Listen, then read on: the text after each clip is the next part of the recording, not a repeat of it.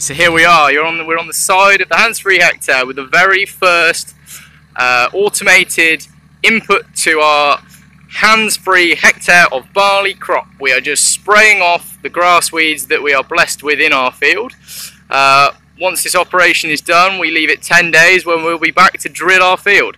So this is the very first autonomous operation officially happening in the Hands Free Hectare. And safe to say, me and the boys are pretty chuffed right now. So hope you're all enjoying, and stay tuned to watch our beer be made by the end of the year, we hope. So here's the tractor heading towards me.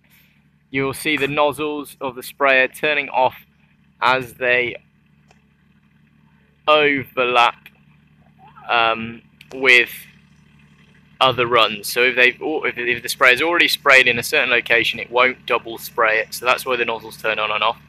As it gets to the turn, they should all turn off.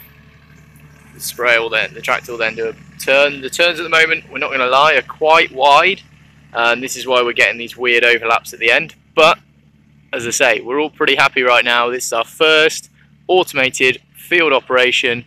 Here the nozzles come back into work now, as they are on fresh land that they have not yet sprayed. Goodbye weeds.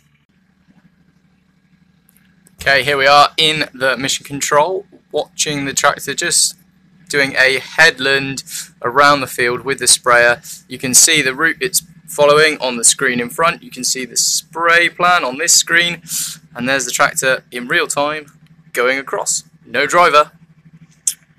Smile, Martin. I'm very happy. You're gonna